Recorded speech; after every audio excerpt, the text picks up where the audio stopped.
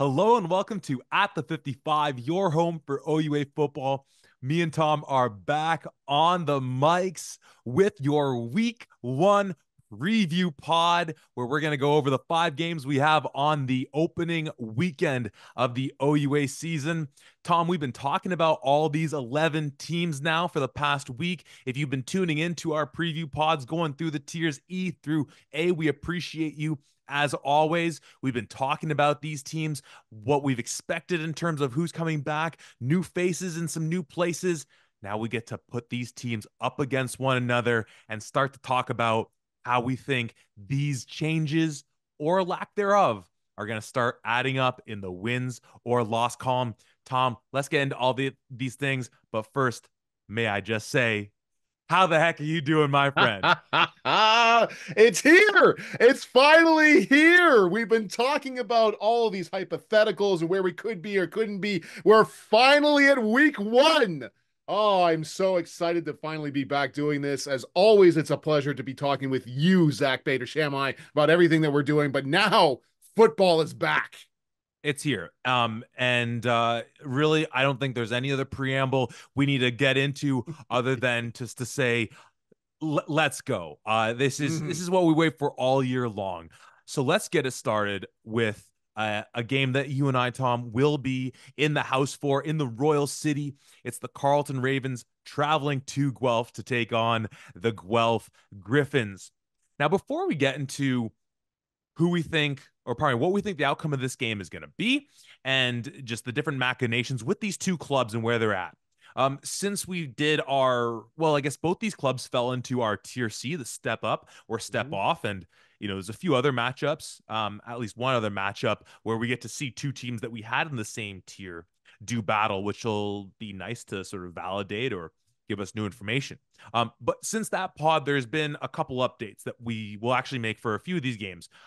Carleton, you still don't have your new roster up. Come on, do better. For Guelph, though, a couple big names have come to our attention, both as far as guys that are back and in specific about one guy who is not back. All this, I believe, takes place on the defensive side of the ball. And I'll start off. I'll just name off some names. We'll get into it. Scott Murray is not back on this roster. That's a big blow to that defensive line, to that defense as a whole. And just, again, his impact, it extends to really everything this team can do. In the middle of that defensive line, though, we already said that we caught wind through photos that Coulter Woodmansey, Curtis Woodmansey was back, but so is Joshua Campbell playing next to him in the middle. That's going to be huge. The only other name that I did see who is back on here that I think we were a little uncertain is one Kane Stevenson. Again, adding to that repertoire of offensive weapons that I think makes us so excited for this offense. Scott's gone, Campbell's back, Stevenson's back, maybe a couple other names that haven't jumped out, but I feel like those are 3 names worth starting off with as far as this Guelph Griffin team, right? Absolutely. And while yes, not having a Scott Murray is a big detriment to the team here, they were able to do a lot of things last year without him there as well. So it's not something that it's going to be really as apparent this year as opposed to last year. But getting Campbell back and getting Kane Stevenson back is massive for this club. We already know Josh Campbell is really good at what he does. Him and Woodmansey as the 1 and 3 tech for that defensive line is outstanding. But my goodness, everybody who's been watching Guelph Griffins knows Kane Stevenson and knows the capabilities that he has. It was even more so put on display for me personally when I was at that the CFL combine that he was there at. Everybody was looking around being like, he went into the running back one-on-ones and was dominant against some very good linebackers, and then went into the pass skelly and was putting people as a turnstile. Like, he was outstanding in his route running and his blocking. He was a little bit bigger than some of the linebackers, but a little bit faster than some of the smaller DBs. Having him back for Tristan Aboud and for Marshall McRae is massive for this Griffin team. Absolutely. Now, I think again, week one's always a fun week to talk about because we can see some of the roster changes. We can think about guys that might not be there in the case of teams where we don't have those full rosters yet. But other than that, we're going into this blind as far as what these teams will look like this season. As much as we can Mhm. think about roster moves, players elevating just through the natural growth that we hope, and they certainly hope, and their teams do too, are all taking, getting a year older, a year wizened, an extra year in the weight room. But as well, we can look at how these teams fared last year. And I think we'll have to kind of lean on that to give us a bit of a sense from the jump, which again was a week 9 matchup in Guelph, or pardon me, in Ottawa, with major playoff stakes on the line. A Mhm. game that Carleton comes back from. Let's set the stage here. Fourth quarter, Guelph's up 20-13 going into the fourth quarter. Carleton scores a rouge, but then Marshall McRae runs in a touchdown. They go up 27-14 with 2 minutes and 14 seconds left in this game. Guelph goes up 27-14 with 2 minutes, 14 seconds left. Carleton able to get a touchdown Lefebvre to Hunter Brown, 27-21. And I didn't go through the game tape, but I forget exactly how the turnaround happened. I feel like there was a Guelph turnover in the mix there, but with 12 seconds left in the game, Frederick Hatchie gets a 50-yard bomb from Lefebvre as well, leading to not only Carleton picking up the win at home, leading to Carleton putting up a very, very impressive performance despite the loss in the first round of the playoffs at Windsor, and Guelph missing the playoffs. Um, we see Mhm. that as the last outing between these two clubs. We don't get the update on the Carleton roster, aside from a few things like you pointing out. Onyeka is back, and we see some of the changes for Guelph. Both these teams are in the CRT, the Tier C for us. What are some of the things you look at with these two teams based on what we saw last year, where their strengths are, and possible areas where one another can really attack the other? Well, I think it's really important to look at this is the last game for Guelph, and it's the last win that Carleton had. So it's definitely a resounding game for both of these squads. Obviously, Carleton losing in the first round of the playoffs, but still, A for Carleton, when you look at this here, like you detailed, there's less than 2 minutes left and they're down by two scores. And for them, for Carleton to not even blink, but to lean on Tristan Lefebvre and lean on that passing game and to score two touchdowns plus a rouge in quick succession is outstanding to see, not only as, competitors, but for a team's mentality. We talked about that previously about how important it is to be in those close games and to be able to come out of those because now you've got calmness. When it's the fourth quarter and you're down by a couple of scores and you've got 5 or 6 minutes left, for teams who haven't been in that same scenario, there's a fear, there's a panic that starts to rise about, oh my God, we got to score now. And then that leads to quarterbacks trying to force it a little bit. That leads to running backs trying to, dive to get a few extra yards, and then a fumble happens or a pick happens or whatever. And that's really where the team can really seem to unravel. When you have that history of, you know what, we've been in these tight games and we've actually come out on the other side of it. We just need to keep ourselves, keep to our game plan and go forward. That's a massive deal to have. And I think that Carleton team is going to keep that going into this year.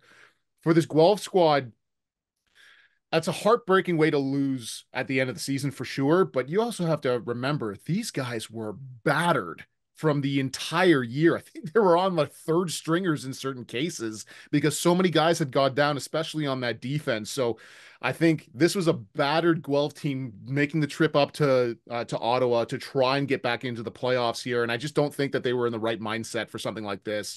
Obviously, losing in the manner that you do doesn't help at all, but it was very indicative of the Guelph team and what they had gone through that entirety of last year.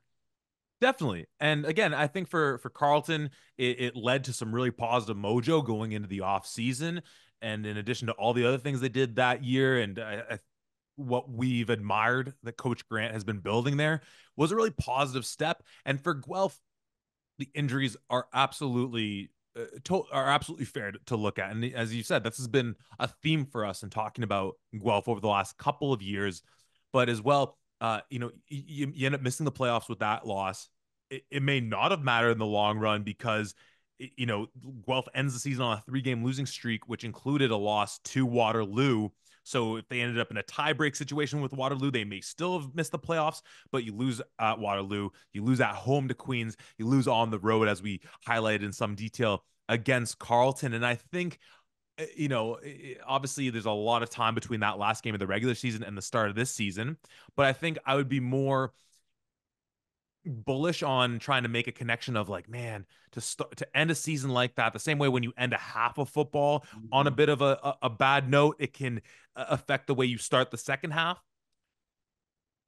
Again, it's a long time between between week 9 in 2023 and week 1 of 24. But I think another reason I don't really care all that much about it is because I think with making Coach Saria the head coach, bringing in some new faces to the coaching staff or some old faces in new places or in whatever. Mhm. It kind of just like all that stink, those things that you can say of like, man, that's not how you end a season. I think you can kind of just wipe your hands of it and say like, let's just focus on who we are now and what we have to offer to the league. So from that standpoint, let's get into this matchup. And I think Mhm. on the one hand, though we're very excited to see number one, how Guelph handles again having Tristan Aboud and Marshall McCray back. Obviously, last year Aboud was the predominant uh, QB1 in the Mhm. mix, and we've looked at some of those receivers that both of them have at their disposal to be able to get the ball out to, and obviously confirming that Kane Stevenson is back is huge.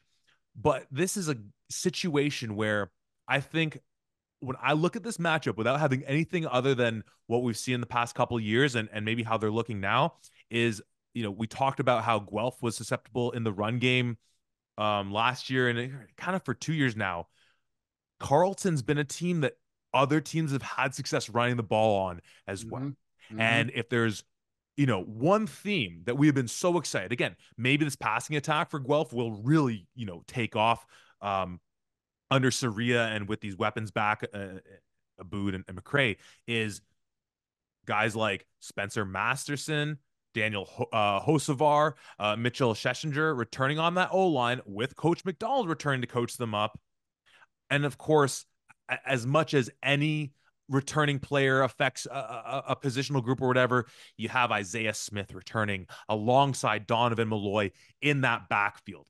To me, that's the first thing that jumps out about this. So obviously, we'll talk about Carleton's passing attack because they were obviously one of the best we saw last year, Mhm. and how Mhm. we think this Guelph defense and their secondary can hold up against it.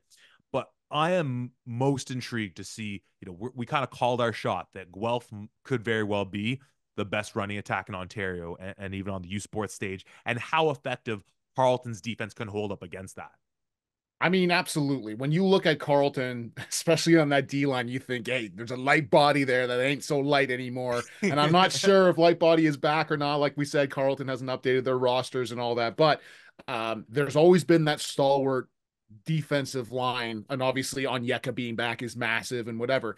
But once you get past that, and especially with Guelph's O line, there's one thing that's universal with all of Coach McDonald's offensive line is that they can move. And when you can move, you can hit. Obviously, you can hit that first level of D lineman, but you can get up to linebackers pretty quick as well. And that's something that is coached very, very often with Coach McDonald's O line. If they can get to that secondary so that either Donovan Malloy or Isaiah Smith is not making contact with anybody until they're in the secondary, man, you're looking at 15, 20-yard gains every time because they've got the power and the speed to run over guys or run away from them. So that's a very dangerous combination right there. I'm just really excited, just as a general statement. We'll get into the offense and defense for on the opposite side, but a fully healthy Guelph Griffin team to get onto the field. Let's see what that chemistry looks like. Let's see how they can mesh. We've been focusing a lot on, obviously the Tristan Aboud and Marshall McCray. How does Isaiah Smith and Donovan Malloy kind of mesh now? Because certainly going into last year, Isaiah Smith would have been the primary running back, and Donovan Malloy comes out and goes, hey, you know what? I can run the damn ball too. How do they get that mesh going? How do they split reps? How does that whole interaction kind of take place? I'm really interested to see that, but if I'm looking at that Guelph Griffin run game to really see some big things. And then, oh, by the way, you stack the box. I got Kane Stevenson on one side. I got Vishawn Janusis on the other side. I think we're going to be okay in the passing game too.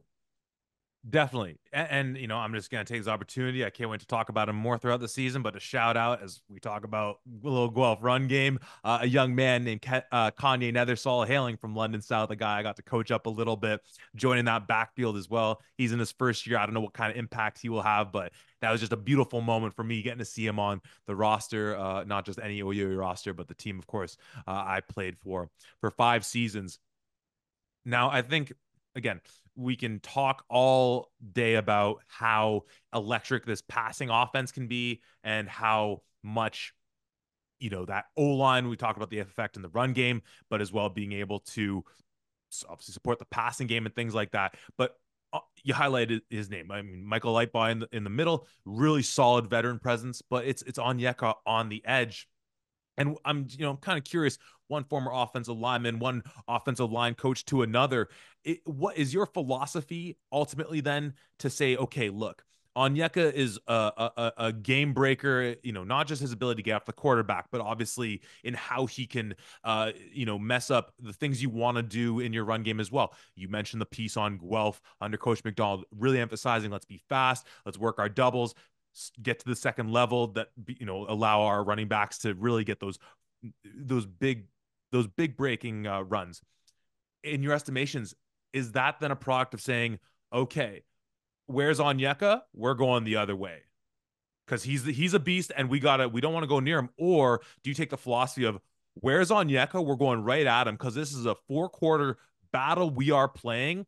And if we attack him on the ground game, not only will that tire him out and positively impact our rushing attack, but then you know what? When Abood or McCray is dropping back and looking to find Janusis or Stevenson or Ogilvy or any of these guys, we know that that Onyeka is now a little more tired than he otherwise would be.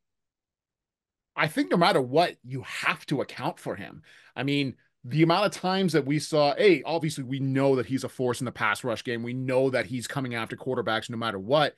But the amount of times that we saw, hey, we're going to do like a stretch play away from Onyeka and he's on block and he chases it down anyways because he's got a motor, one of the best motors that I've seen in the OUA. You have to account for him. Even if you're going to do like a zone away, you better be bombering the backside so that somebody's hitting him because otherwise he's chasing down those running backs. Even with as good as Donovan Malloy and Isaiah Smith are, if they're making a hesitation or they need to stop or anything, you've got Onyeka laying the boom there. So you have to account for him. In my personal standing, I'm running directly towards him. I'm going at Ife Onyeka just to make sure that if he is going to make somebody miss, that I'm accounting for it. If you're doing a stretch play towards him, he slips inside, you go outside. If he goes outside, you cut up. You make it so that whichever way he commits to, that you're accounting for it and you can build off of that. Because if you just leave him, you're like, yeah, we're going to toss away from him. We'll be fine. He's coming after you and he's going to chase that thing down. So regardless, however you decide to run the ball, even if you're tossing the other way, have some kind of fake crack motion or something to just make him hesitate a little bit because he's fast enough and he's got the motor to chase you down. Definitely. And again, I'm really excited to see how this Guelph team uses all these weapons. I think that's where, despite I think I said on the Guelph pod, this tier C pod, that Guelph, I'd be disappointed unless everyone gets injured of them not making the playoffs. But otherwise, I think you have to give Coach Saria a bit of cushion from the head coaching standpoint. From an offensive coordinator standpoint, yeah, there's still a transition that's involved in that piece of things, but he's been with this program. And if people are healthy, he's got so many tools that I think, again, there is a bit of pressure to say, look, this is an offense that should be one of the best, has the potential to be one of the best. Mm-hmm. Now, let's flip the table a little bit. We talked about for Guelph, and I don't want to make this Guelph centric. I think we got to talk about this Carleton passing attack. Obviously, we haven't even talked about Tristan Lefebvre and as a top 3 quarterback, arguably in Ontario. But just quickly to set the table for that, because obviously to talk about Carleton's offense, we're going to juxtapose that with Guelph's defense. We obviously mentioned Scott Murray being gone. It eluded my first glance over, not seeing Yusuf Al-Khalidi either, which is a loss, and that could be effective, especially in the run game for them. But as well, I don't think we were really too mystified about whether he was going to be back in terms of eligibility and things like that. But seeing Anthony Mortuzo's name on on the roster for Guelph is obviously a major boon for what they can do. Let's talk about that, but let's talk about what this Carleton passing attack again. Without seeing much else other than our assumption that Josh Ferguson is it maybe he's still around the program, but he's probably not taking carries. They got Alex Gale in the backfield. And they got Kasim Ferdinand out there, all Canadian level receiver, along with your Hatchies, your Browns, your Ready, all these guys that makes that Carleton offense so tough to prepare for. What do you see in terms of that side of this matchup? Well, listen, I mean, you look at last year, Carleton is the number 3 passing offense in the entire OUA, and the only other 2 offenses above him are Evan Hillock and the Western Mustangs and Taylor Elgersma and the Laurier Golden Hawks. That's phenomenal company to be a part of. And even with our guy and Josh Ferguson and Alex Gale, they didn't really run the ball all that effectively. Like I said, they were only one of 3 teams that didn't go over that 1,000-yard mark on the running game for the year, at least in the regular season. So I think if you're Carleton, you continue to lean on the things that you do really well. I mean, Tristan Lefebvre has solidified himself as a real serious quarterback threat in the OUA. We had him in the top 5 of quarterbacks, and I made the call out earlier to one Alex Varikin to say, hey, be that third elite quarterback in the OUA.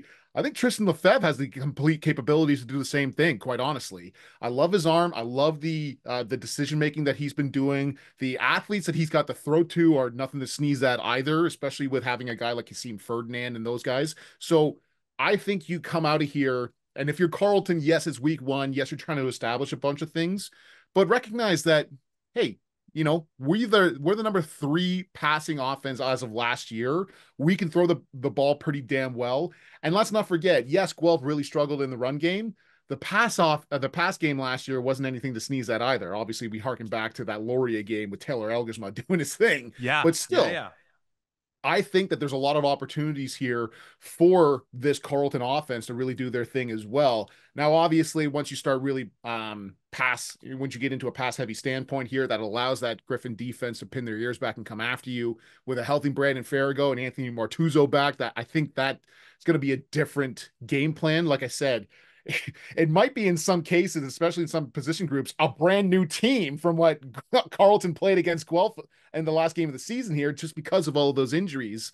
So I don't think that it's going to be the exact same thing. I don't think that Carleton's going to be able to move the ball and score 14 points in the final 2 minutes like they did in that last game. However, this is a very good Carleton offense, and going into this, the idea isn't like, hey, we're going to stop them on every down. It's we need to limit what they're really doing here. Lefebvre's going to find his guys. They're going to do some good things, but let's limit them and have a real bend but don't break kind of mindset so that we're stopping them in the key moments, even if they're driving down the field. Definitely. And yeah, I mean, you mentioned that Laurier game. I think that's totally fair. And as well, even with Mortuzo back, we're seeing now this defense sans Devin Cromwell, right? Mm-hmm. And how are other guys going to pick up the pieces without him? Guys like Anakin Guthrie, Malcolm Campbell, and some of those guys in the secondary. This is, I mean, and again, we mentioned on one of the preview pods, Tom, you and I are going to be there, live and direct from Alumni Stadium. I say shall we make some picks? Shall we get it going? Let's do it. Let's do it. Beautiful, Tom. I give you the floor. Carleton at Guelph to open up the season. Who are you taking? Listen, without all of the pieces that we kind of detailed here, I really would not be surprised if, obviously, every time we go into a first week of the season, it's very common for the offense to be a little bit further behind than where the defenses are. It's easier to get a defense up and running than it is for an offense. That's just as a typical kind of setting.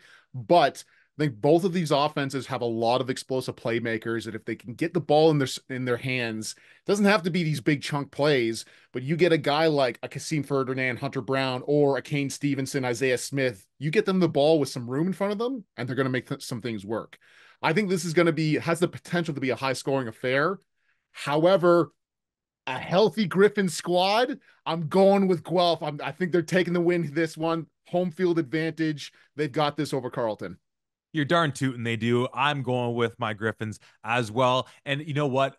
I feel like, again, going back to the potential of having Isaiah Smith and Donovan Malloy in the same backfield, veteran O lineman on that line, and all these things, and how exciting and dynamic this team can be.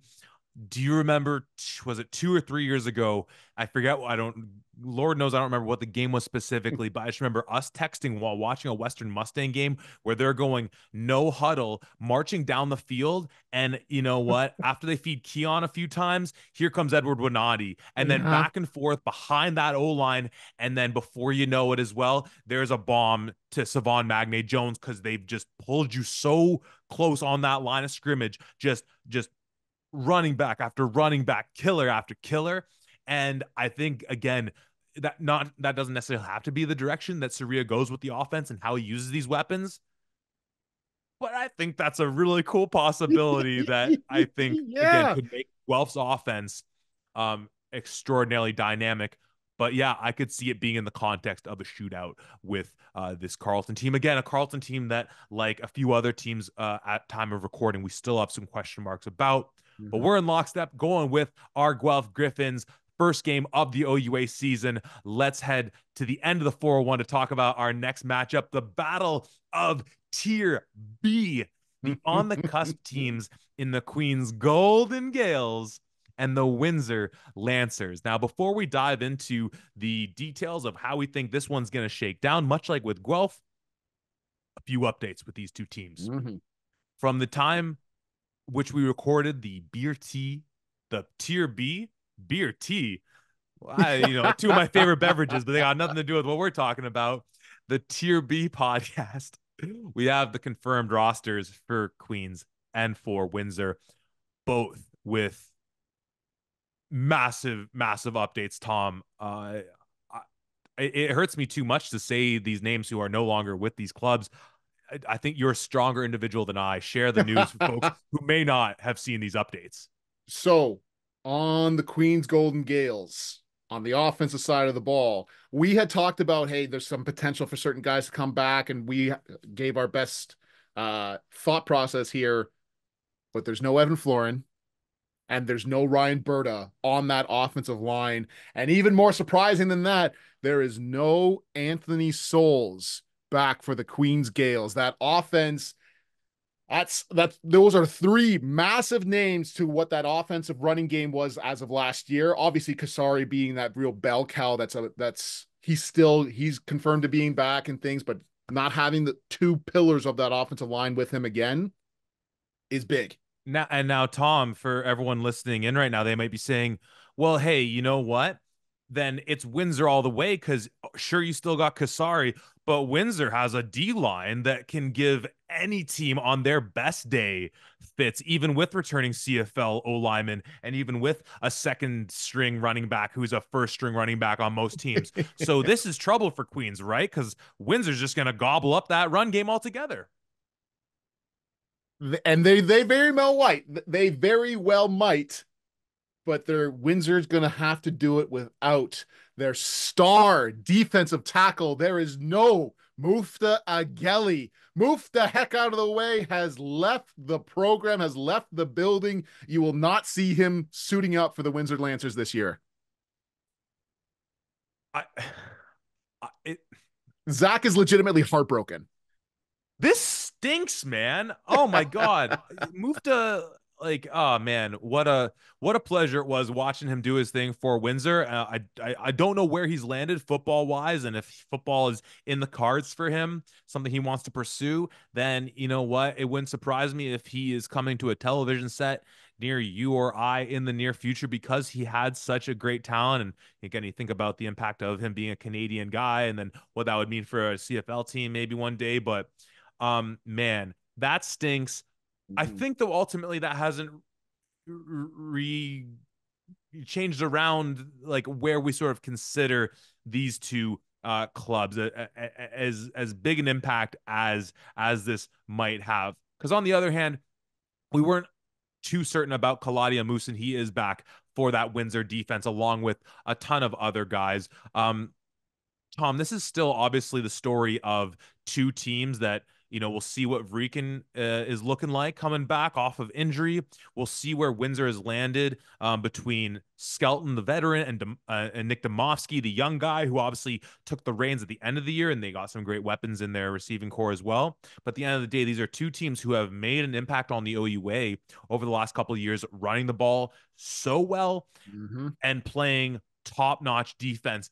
Obviously, those names that you highlighted affect those things, but at the end of the day, that still seems to be the identity of these two clubs, and I think what we're anticipating seeing going into this matchup.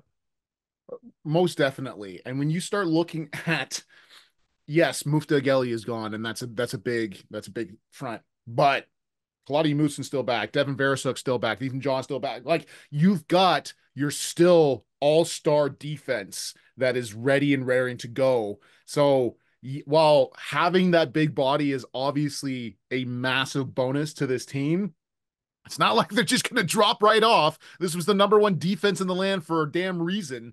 And I really think that Windsor is still going to be a massive problem for people to have to deal with on this offense. Now, when you look at it conversely here, we watched last year, and we talked about this in that B tier podcast that we were going through, but Windsor's defense won that game against Queens last year, and they really stepped up to the plate. Danny Skelton had a lot of issues going into last year. I think that Queens defense really got to him and really rattled him. But Devin Verasuk with the pick six there, that defense just constantly getting turnovers and rattling. I believe it was Anthony Leo in that setting.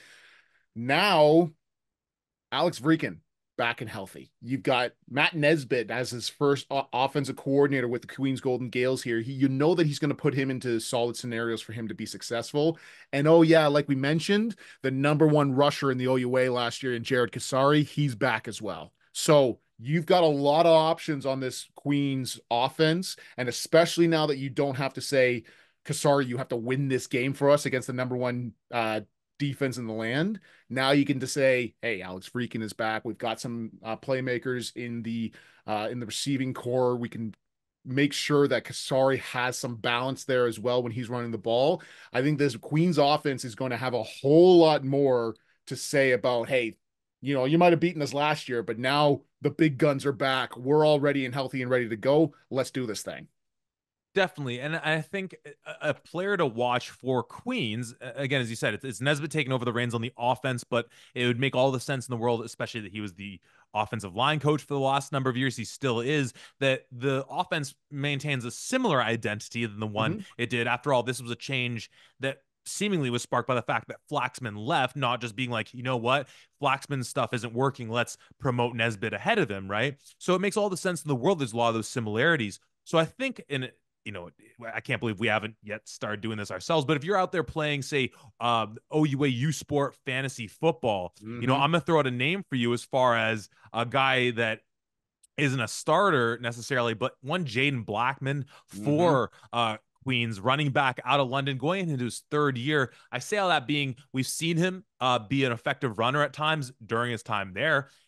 And again, if this offense maintains somewhat of a similar identity, maybe all of a sudden he becomes that guy getting you 7, 8, 9 touchdowns when they hand him the ball to punch it in. Though there's a difference of like 50 pounds between him and Jared Kasari. So maybe you just keep it in Kasari's hands, and he has a year that even exceeds what we saw from him last year. I guess last thing I'll say, I'll note a few things. Obviously, we talked about George Una getting drafted into the CFL off that Windsor offensive line that's been so good for them, but seeing a guy like Jackson Morgan return, that's really going to help anchor them down. But as well, kind of in the same way that we can talk about, Queens offense still being effective, having their run game still being so effective, having lost guys on that O-line.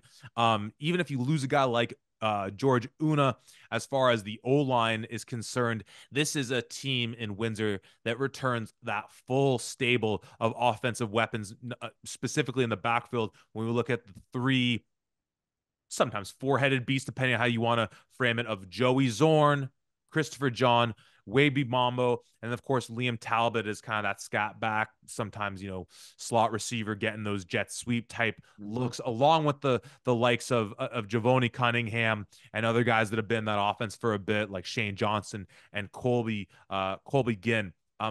This is a team that really started to you know sh- wake people up on the back of that run game and the defense, much like we said with Queens. Lose a guy like Una, got some returning guys all under Coach Beardy, one of the best in the business as far as coaching up O lines. He's been Mhm. there. He's worked with this program. Obviously, the Don knows a thing or two about effective O lines. You lose a guy like Una, that's hard to replace. Overall, do you see this run game still being the thing that this team leans on? I think based off of everything that we saw from last year, I still do. I think you're still, from the outside looking in, at least, maybe they've made some decisions, maybe they've seen some real improvement, but from the outside looking in, there's a lot of questions around your quarterback.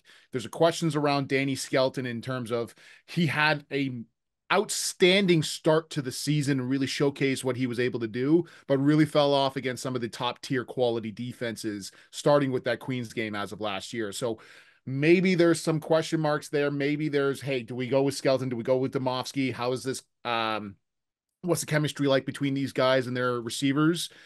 And then you look back and you say, oh, yeah, we've got Joey Zorn, Wigby Mambo, and Christopher John. Let's lean on these dudes. Let's make sure that we establish the run game to make our passer a whole lot more comfortable. Because as we've always talked about, and as is true with all of football, if you can win on first down and make that second and long turn into a second and 4, suddenly that passing route, those options that you have get a whole lot easier.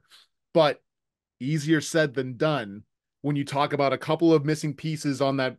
Well, not missing pieces, but a couple of guys that have gone on to bigger and better things in George Una, Van Wishart, Darian Newell, Silas Hubert, all back for the Queens Golden Gales, all ready to really reestablish themselves as the top tier defensive line in the OUA. So you talk about a first round test for this Windsor O line. You can't get much better than those three guys, plus the list of other outstanding Queens Golden Gale defenders that are going to be out there testing them and really making sure that they know, hey, listen, you might have cooked our goose last game, but we're still Queens. We're still fighting for Yates Cups.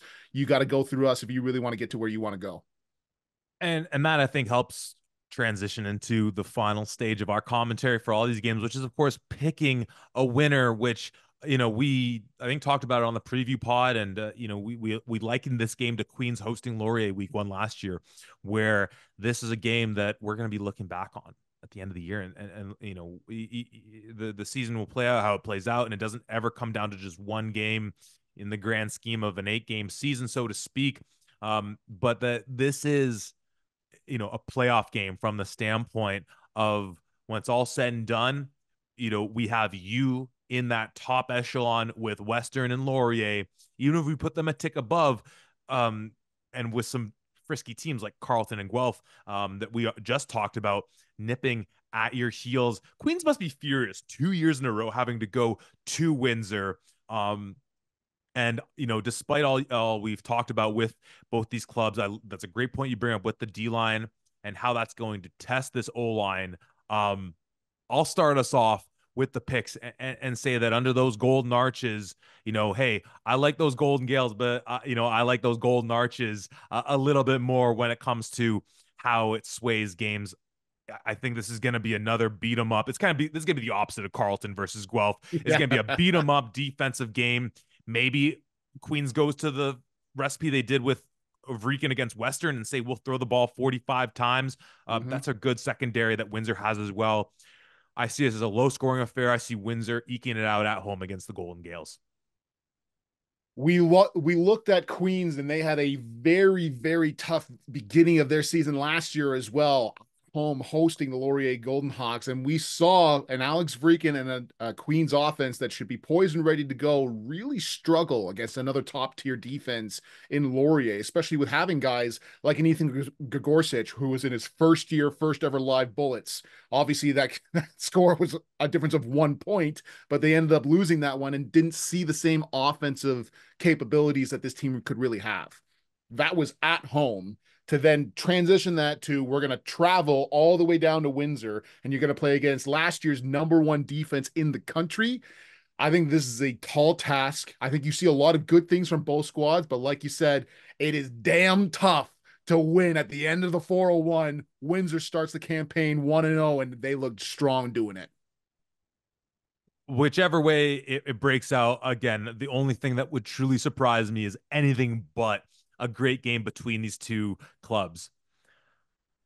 Well, going from two games that are really hard to pick, let's go to one that's a little easier. The nightcap for the Saturday opening up the OUA weekend, where the Laurier Golden Hawks travel to the other side of Highway 6 to take on your McMaster Marauders, a game that you and I will also be in attendance for. So maybe I should pump the brakes on the Mac side of things. But I think if I've earned any hatred from that program, I don't know how much more I could do to amp that one up. So I guess I just have to ride with it.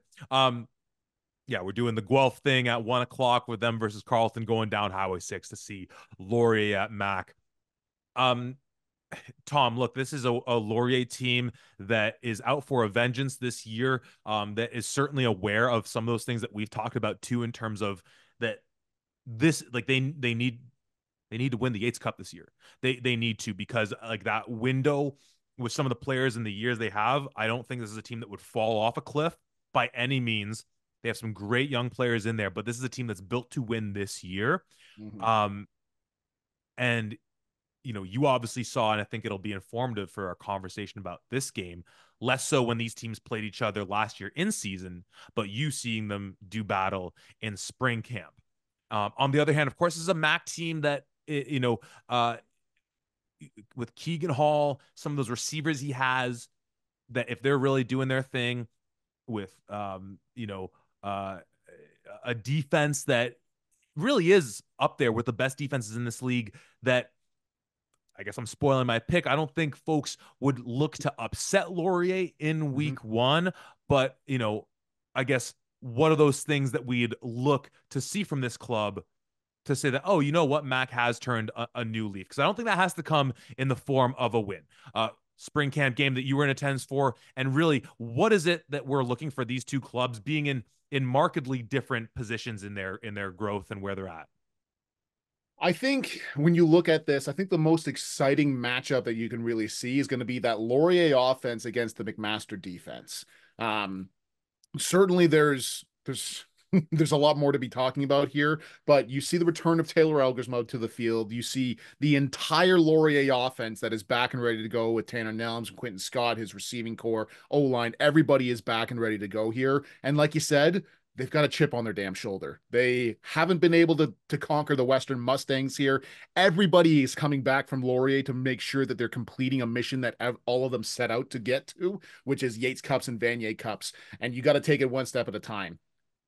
However, looking on the opposite side of things, we know that McMaster offense last year really struggled. But the reason why in our C-tier pod, I made the case that last year they really conceivably could have been 7-1 because of those tight games was because of that defense, led by Scott Brady and all of those guys out there. I'm really interested to see what he brings to the table here, how he tries to make Taylor a little uncomfortable, getting into some blitz packages, trying to pressure him, trying to get after him so that he's making tough throws. I'm interested to see how this McMaster defense can really try to go after these guys. I think this is a very balanced Laurier attack, and I think that while you're going to be as focused as possible on Taylor Elgersma, you're going to see a guy like Tanner Nelms and Quentin Scott really be able to take off on the ground and make sure that you stay honest and that you can't just pin your ears back. So I'm really interested to see what that matchup looks like more than anything, because I think that's going to be a bit of a dogfight, at least in the beginning. Yeah, a lot of great things you raised there that kind of bring a number of thoughts to mind. Of course, that whole idea of being in that 50-50 club. You're totally right. This was a team that was in a lot of games, largely on the back of that defense. I think we can go back to thinking about week one with them hosting Windsor, a game that, you're sitting there pulling your hair out along with some of your McMaster alumni. When in reality, at the end of the day, obviously Windsor was the better club. So almost with hindsight being what it is, we can reframe that game of being like, you know what? frustrating game for Mac. It really did show where they were weak, that seemed to be consistent throughout the year. But you know what? You hung in close with one of the best teams in the province and one of the best defenses in all of Canada. On the flip side, a team in Laurier where it took them a couple weeks to offensively really get the lead out. And we talked about that with Queens a little bit, just in their game with Windsor, in setting up their game with Windsor. Is that going to be something with Laurier that maybe, again, do we see a bit of that easing into the season, or it's like, hey, we're returning our guys, we don't need to ease into nothing? Like, everything we talked about this with some of the new defensive coordinators in spots in the OUA, the playbook's open, like added wrinkles and things like that, but overall we're doing what we are doing. The last thing I want to add, I'll add in there just quickly as well, is thinking about, obviously you talk about the return of these Golden Hawk offensive players. Brubaker, Onyemendum, no longer there. Yeah, we talk about the addition of Dollywall and the return of some other great players on that defense, and sitting them on the D line. That could be something that's interesting, where now all of a sudden, if especially Brubaker, who was an absolute nightmare for O-lines and quarterbacks last year, Onyemendum, just an overall immaculate defensive player. If this is an improved offensive line for Mac, is Hall getting a couple opportunities to hit his guys like Cooling, and if Priestner's back and some of these other guys, to again maybe be a situation where, if Laurier is again a little bit slow to start the season, which is always fair for any team, that if we think about last year, Mac opening up at home against one of the top teams in the OUA, that could this be a game where, again, they're still in that 50-50 category, and you're putting up a better performance against really the only team you played last year that you didn't have a good outing against. You say that best case 7-1. That one in the loss column that never changed in our estimations was when you played Laurier. That's certainly a sign of growth. If you can show, hey, you know what, we might not be beating this team, but maybe maybe it doesn't quite get to a 50-50 game with Laurier. But this is a good test to show, hey, you were in those 50-50 games with all the other teams you played. This is the team that clearly dogged you from the start to the end of that game. For sure. And that was a Laurier team that had hit their stride when it comes to offensively and defensively last year against McMaster. For sure, there's going to be some stuff to still work around. You're still shaking the rust off of some of those shoulder pads and really getting into things with your first action and live bullets here. But once again, the chemistry, I think, is already there. I think they've already had that going. And in particular, you mentioned I was at that spring game. In that spring game, while you saw great athletes kind of going at it, you also saw, I think I saw 6 or 7, fights or scuffles, or at least guys that had to be broken up a few times. And I think, A, that showcases McMaster is hungry, and I think they want to prove themselves and they got something to prove. But B, I saw a Taylor Elgersma at the end of the game really looking a little upset, looking a little fired up and ready to go. And as you and I know, after speaking with Taylor Elgersma last year, there was some preamble right before the Guelph game that got Taylor a little fired up as well, and we saw the result of that. So I think that both of these squads are going to be going all out right at week 1 of the season here. I think Drake Bodie and that defense is really going to have to step up to make sure that they're putting their offense in a proper place. And Keegan Hall, for this McMaster offense, it's going to be the same thing for the entire year. Finish. You've had a lot of success. Yeah. You've been able to get into certain areas. You've been getting into the red zone and just outside of that. How many times have you had to come out with a field goal? I mean, there's a reason why Michael Horvat was a second team All-Canadian, because of how many kicking opportunities the guy had. And he's also really good at what he does. Don't get me wrong. But still, you need to finish. There's no scenario here where you get to where you want to go, where that's Yates Cups or beyond, where you do not put up 7 instead of 3s or settle for rouges. You have to finish this game if you want any hope of staying with the Laurier Golden Hawks. Definitely. I guess last thing I'll add in as well, we don't have the updated MAC roster, and I think that leaves the most intrigue as far as defensively. You mentioned that guy like Drake Bodie, but as well, we had question marks when we were talking about this team in the DRT pod about guys like, again, I'm pretty sure Ryan Leader is gone, but some of the veteran guys on that defense over the years, like your Nanaya Serbe, Josh Cumber, Devontae Ballantine, like the obvious impact of those guys are gone. What'll also be interesting, of course, as we talked about with Queens, is another example of an O-line coach taking over the offense, how that manifests into the identity of this team. The major difference, well, one of the major differences between this situation and with Queens is that even if you think, oh, O-line coach taking over the offense, maybe they're going to change their identity to a run game. Queens, even losing those guys on the O line, still has the infrastructure as far as the players on the roster and what they've hung their hat on to say, yeah, that's what we've been. Also, we have a great quarterback. For Mac, it's a bit of a different question, but nonetheless, so interested to see how that shakes out on the season and from day one, what this Mac team looks to establish for that offense. Tom, I obviously gave away my pick. I don't think you're gonna stray from that, but hey, you're the one with a Mac helmet and the silver and maroon pillows behind you. Maybe you're gonna surprise me. Who are you taking here?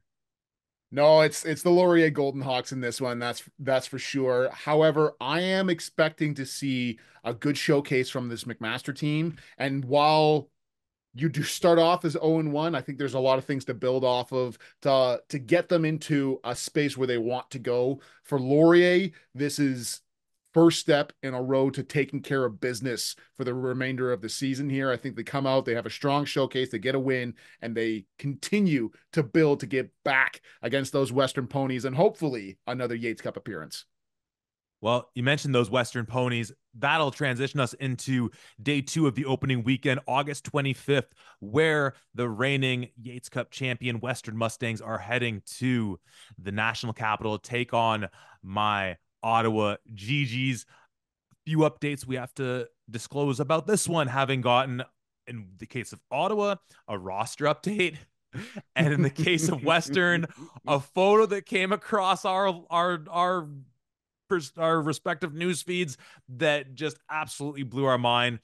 Both on the offensive side of the ball for Ottawa, it was seeing or not seeing that is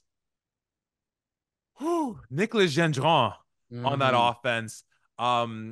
CFL.ca didn't really illuminate anything to just make sense of what he's doing with his football life and life in general, nor did a social media dive.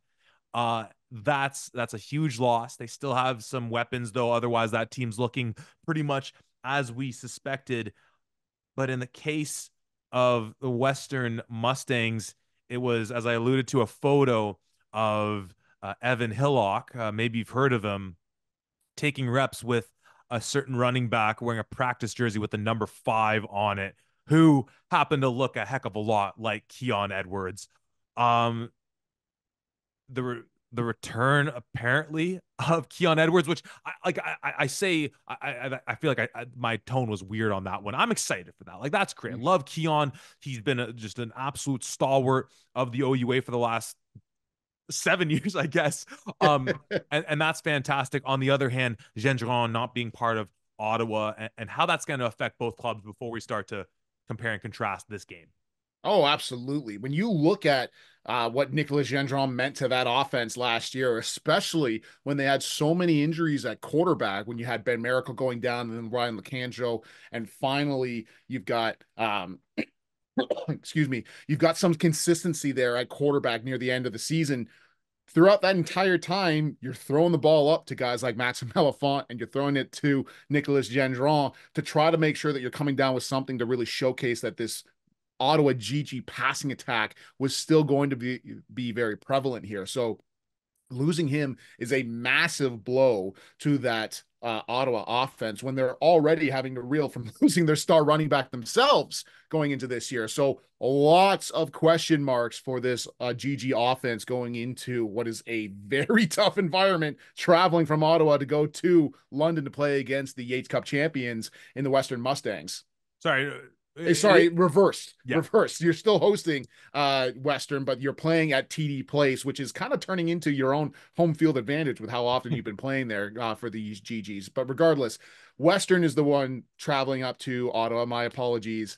And they're going to have the 2022 OUA MVP in Keon Edwards back for the Western Mustangs, along with Evan Hillock and all of his offensive weapons that he already has to work with, to have a guy like Keon Edwards with the caliber of that offense, it just spells a lot of trouble for GG's and GG fans going into this one.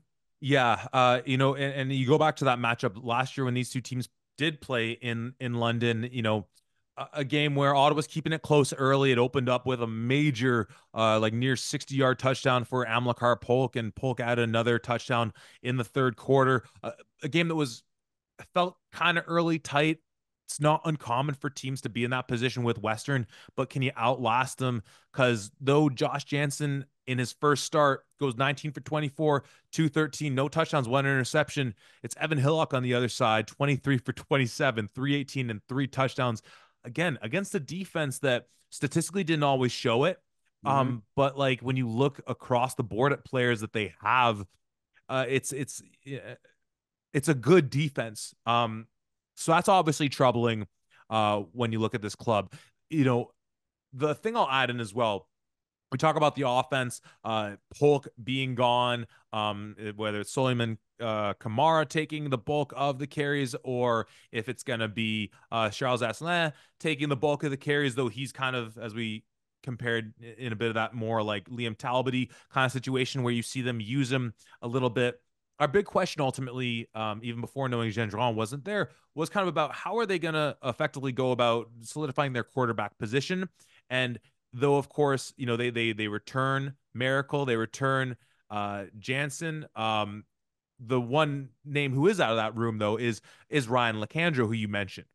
Again, like I wouldn't blame him if he saw the writing on the wall being like, well, shoot, the guy who came in after, there was a guy ahead of me who got hurt, who's coming back. And there was a guy that was below me on the depth chart who came in when I got hurt, who looked pretty darn good.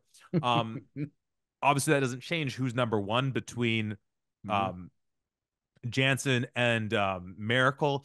But again, another name who isn't there for this club. Um, One of the things, though, looking at Ottawa's roster that did obviously, if you're a GG fan, bring a lot of promise, um, was getting to actually see number one on the roster, Denny Ferdinand, what we'd heard and seen kind of people talk about for a while is there. It's confirmed. I'm staring at it on the roster. That's huge. Again, not just from the secondary perspective, but also what he does in the return game. Um, Tom, with these two clubs, again, we don't know Western's full roster just yet. We've seen some of these changes on Ottawa, but it's pretty well what we expected, aside from Gendron not being there. Before we get into sort of the outcome of who we're picking, and I don't think we'll be too far off. I think we'll be probably in lockstep on this one as well. Just what are the things, perhaps more so for Ottawa, knowing what the roster is, but just in a week one matchup, you want to see from these two clubs to just give you a sense of what direction they're trying to go in. Well, we've talked about this a couple of times now with Ottawa, both offensively and defensively, having star running backs and having to replace them, and star linebackers and having to replace them.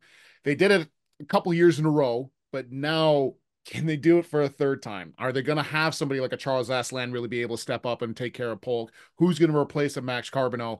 I really don't know what this Ottawa team is going to be and um what their message, what their statement, how are they going to respond to adversity? What are they going to do? So I'm really interested to see how are you going to respond against, as of right now, because we're using last year, the number one team in the OUA in the Western Mustangs. What are you going to do when Evan Hillock and Keon Edwards and all of those outstanding offensive weapons? What are you going to do when they score a touchdown? Are you going to fold immediately? Are you going to come back and really show that hunger? How are you going to respond to adversity? I'm really interested to see what Ottawa is able to do here. I'm interested to see who's going to be QB1.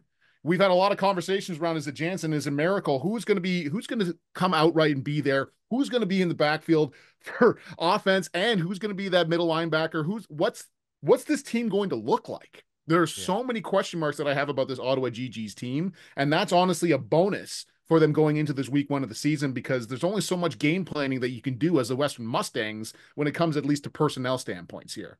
Now, obviously, Western is not exactly known for game planning or tailoring what they do to a lot of these other teams. You know they're going to run power offense. You know that they're going to get the balls into their outstanding receivers' hands. You know that that defense is going to play you straight up for the most part, at least. So I'm interested to see, how does Ottawa affect what Western is trying to do? How do they respond to the adversity here? And who are going to be the bell cows for the GGs this season, offensively and defensively? Yeah, I mean, I think as you highlight, just number one as far as who's coming out as QB1. Again, if then I think this is leading to a consensus Western pick on the road for us. Not to steal your thunder on that point, but again, it's one of those tricky spots where we have these teams in different tiers with a bit of a buffer. And again, Ottawa being in that space where it's step up or step off. So maybe that is all of a sudden a MAC team flip flopping with them, and all of a sudden it's like a 3 tier gap, whatever. I say all that in saying that, as we've talked about before, Western can both be a great litmus test as far as, for example, seeing if that front seven, obviously in the linebacking core, aside from a guy like Daniel Briere, who's been with that program, it's a lot of names I'm not familiar with. Who's going to be the one to step up? Because someone's got to lead that linebacking core.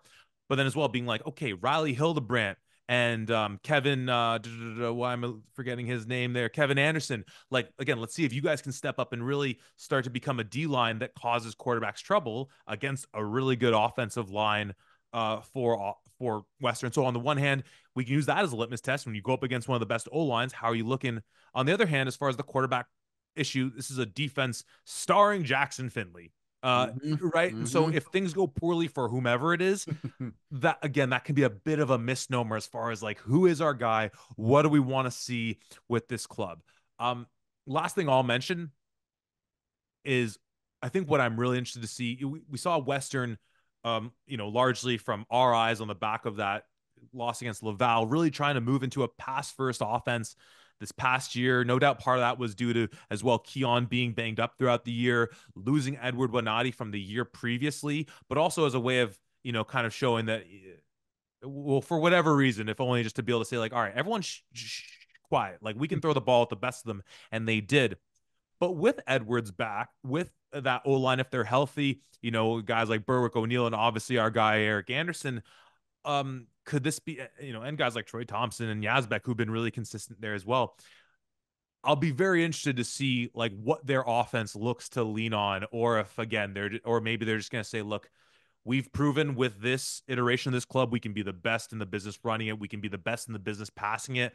And, all the tricks are there for us to be able to use. And despite what they did against this Ottawa defense last year, again, I think it's a good litmus test for them to be able to try out some things and show, man, you know what? Like that medium passing game was looking really good. Or actually, man, they got this outside zone stretch game going that, like, when have we. So again, it'll still be interesting for them, even if we are saying they are the favorites, of what that offense looks to seemingly stamp its name on. Most definitely. And there's a lot of things that are going into this, and there's a lot of things to kind of really look at here. But I am really, really interested, because when you look at 2022, obviously Keon Edwards wins the OUA MVP, and that run game is outstanding. Last year, they lean more on Evan Hillock, and he showcases, hey, I'm not just some average quarterback. I am one of the elites in the OUA here. I'm going to kind of really do my thing.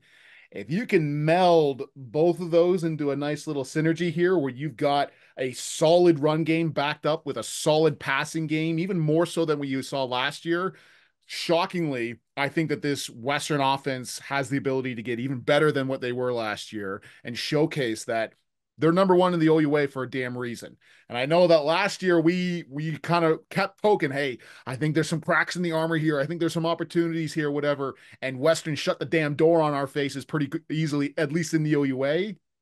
I think Western comes out here and really flexes their muscles and goes, we're still the Mustangs. We're still the team to beat. We're traveling to Ottawa to get the dub and start 1-0. Well, that makes it 4 for 4 for us in terms of our picks. Because yeah, I'm also taking Western on the road in this ball game. Though again, of course, I think Ottawa's still a team that you can throw this game out when you get 3-4 weeks into the season. As far as what their potential is on the year to still be one of those teams in the middle of the pack, not trying to get caught by some of those teams on their heels.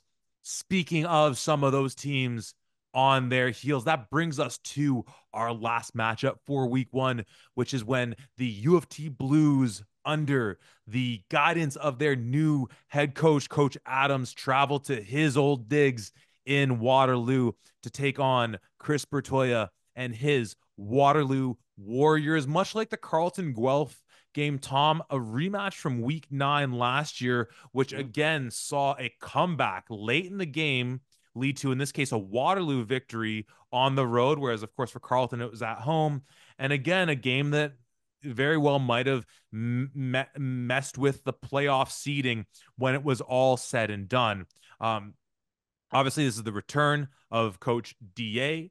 This is the beginning of the Tommy Kanichis era, coaching up that offense under what seems to be Scott Barnett. The U of T and Waterloo rosters are updated. And though there are no real surprises, it seems, from what we talked about previously, it is obviously it's somewhat informative to see that, you know, Kinsell Phillips still on this roster with a DB by the position, which obviously, like, he posted about that himself. This isn't too much of a surprise, though it is kind of just like seeing it with our own eyes, with what I will say as well, a beautiful top the U of T football club are wearing in their headshots there. I like what they got going there. Some kind of off-white baby blue number there. Looking sharp in the photos. Is effective photography off the field going to translate to effective football on the field? Well, that's where we're looking at with this club. U of T on the road against Waterloo. Tom, what are the things you're looking for in this game? Oh, I love how you're able to paint these pictures and just get us into this. You're the best in the biz, my man. Now, when you really look at these squads, I'm really interested to see there's a lot of similarities, in my opinion, between some of these squads and kind of where they're coming from here. Obviously, DA, first time being a head coach, taking over the U of T Blues, coming back to his where he spent a lot of time with the Waterloo Warriors. He's going to have a certain edge there because I know all the stuff that you guys are running, especially on an offensive standpoint here. He was there when Brandon Conway's kind of coming up and being able to lean on Coach Chris Bertoya on some of the offensive plays and now becoming his own thing. He was there last year, obviously, really seeing what this offense could really do, and especially that run game with those two-headed backs for Waterloo here. So he has all of that privy knowledge, and he's going to have that little bit of an edge there. However, when you look at these squads, and especially when you look at what happened last year, through U of T's offense certainly did struggle at a lot of points last year. I would say that their passing offense was more effective than their running offense, especially when Scott Barnett really got in there, was able to settle down, and kind of do his thing. I foresee that being the same thing going into this year, just as a general rule. I think that passing offense is going to be a little bit more effective than the run game just as a whole. And when you have a style that's like that, we already talked about offenses take a little bit longer than defenses to really get things going. That's especially true for the passing game. And when you look at Waterloo, yes, they've got a lot of question marks on that passing game themselves. Is it going to be Nick Orr? Is it going to be Nolan Caban? Who's going to be at quarterback for them going into this one?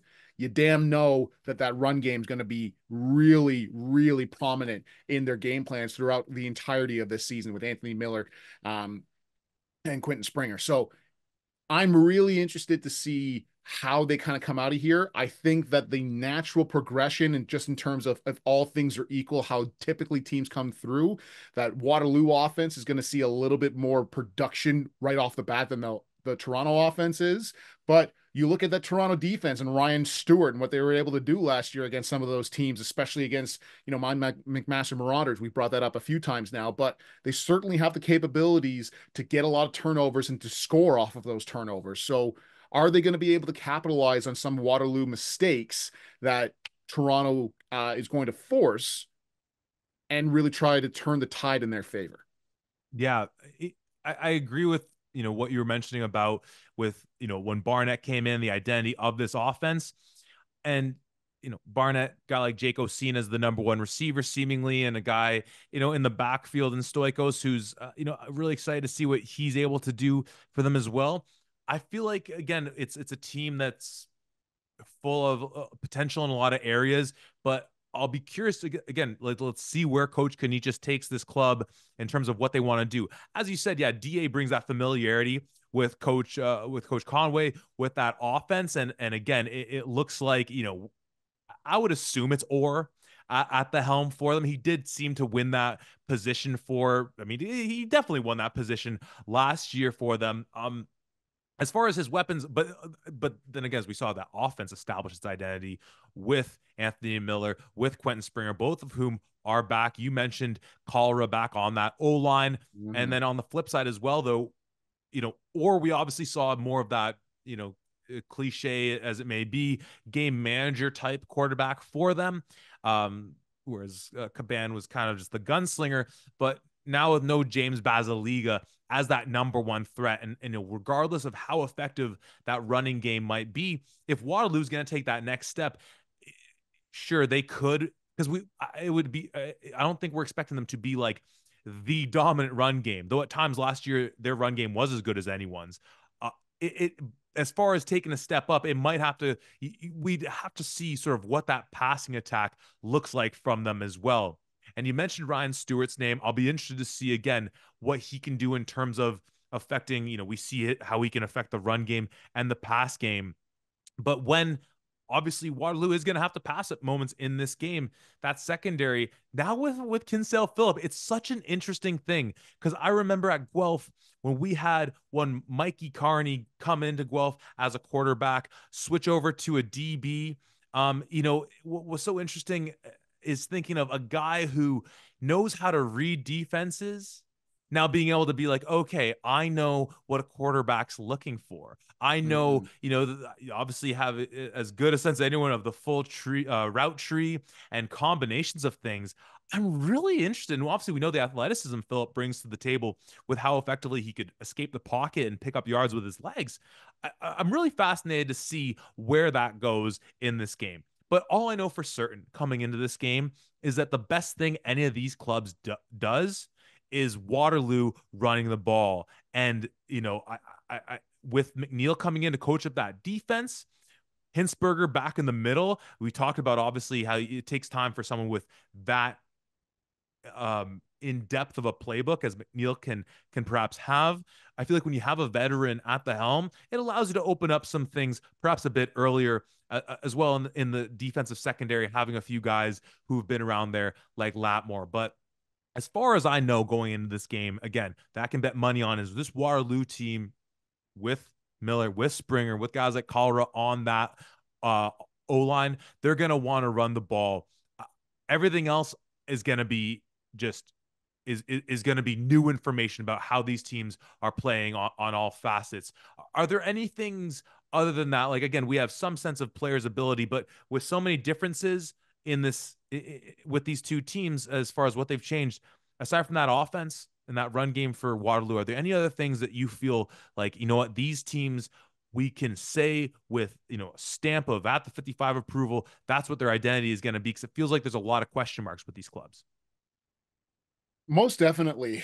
The other thing that I think is worth noting is the connection. We talked about the connection, obviously, between DA and Waterloo, but also with Tommy Kanichis. Kanichis was a longtime member of the Waterloo staff up until I believe it was 2016 or 2017 when he finally got his opportunity to go out, maybe even longer than that. Anyways, he got his opportunity to go out and be an offensive coordinator out for the St. Mary's Huskies. And he did that for a couple of years and then just most recently came back to be a part of that Queens program last year and finally getting his an offensive coordinator responsibility again with Toronto. But it's not exactly like you can solve the game plan for what kind of offense they're going to be seeing.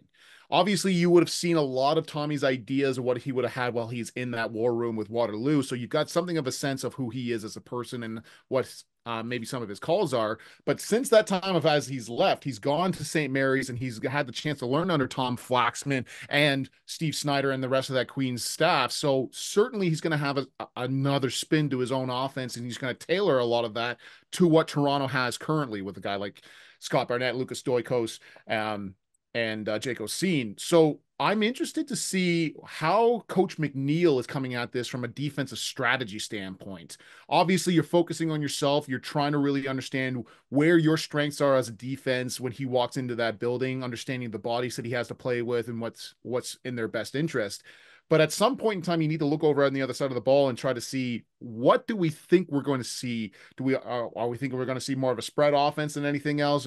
How do we think that they're going to utilize Scott Barnett in this sense? So I'm interested to see what Coach McNeil has up his sleeves going up against Coach Kanich's here, and that kind of dynamic of what's happening, because Tommy obviously is a bit of an unknown, at least of his last few years, because the most of it, he was out in the AUS. He wasn't even in the same conference in some of the plays that he was running. So I'm interested to see what he brings to that, how the game plan kind of works itself out from that regard. But even still, even with all of these clubs and really understanding, even for, somebody like Coach Marshall and Ron Van Worker and all of these other coordinators and coaches that have been in the OUA for a long time, the first game of the season is typically about establishing what you are good at and how you can really capitalize on your own strengths, rather than really trying to game plan that much for another team, because you don't know personnel or whatever else until right up at that point. So I'm interested to see this U of T offense against this Waterloo defense, the new coordinators really going at it and seeing who can come out on the other side. Definitely. And I think, again, harkening back to commentary we had last year and we've brought up already this year, is whether Coach Mullen's defense, some of those things that we saw them do, especially against Laurier McMaster Marauders, which may have skewed the overall results at the end of the day, like when we look at how they performed on the year. Again, is because I think you're right, that Waterloo defense, that Toronto offense, assume, because we have a sense of what Mullen's defense can do, especially last year, is there consistency on that front.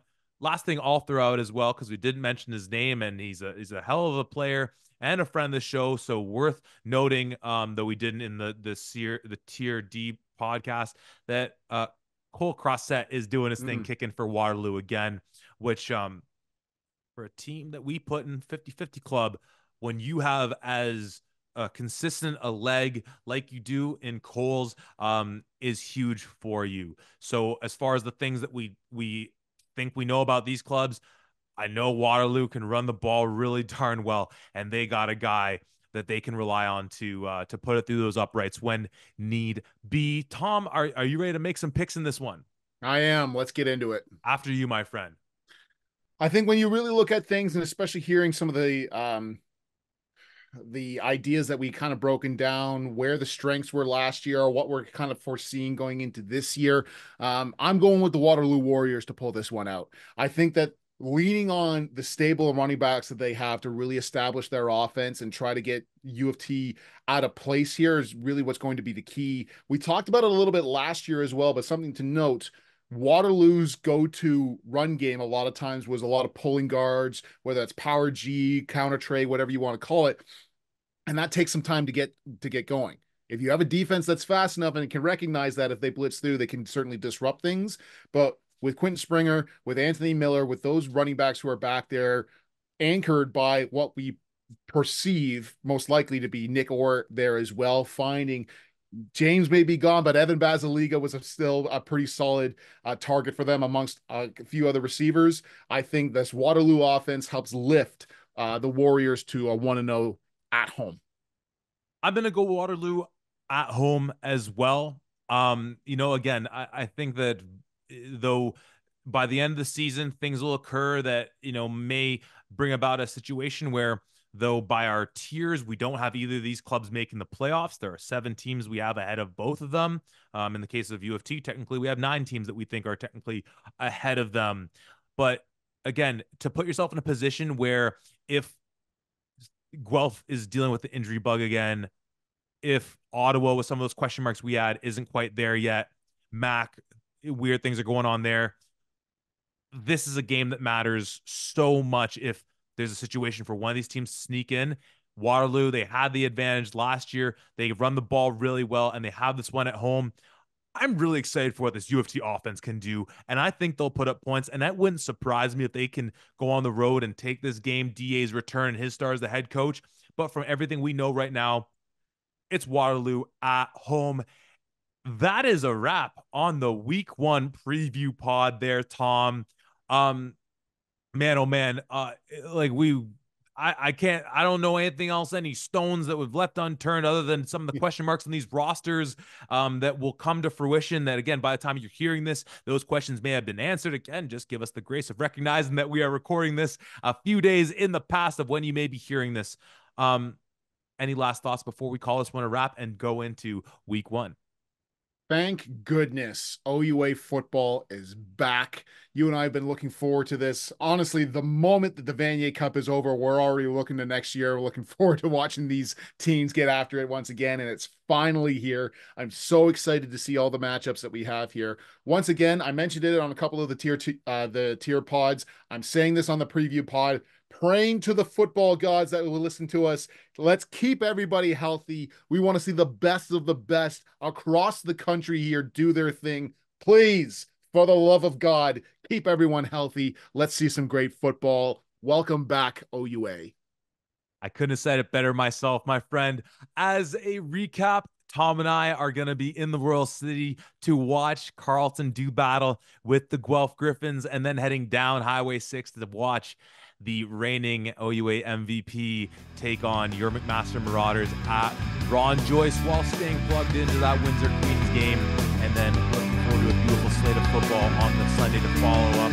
What more could you want, my friends? Thank you for tuning in.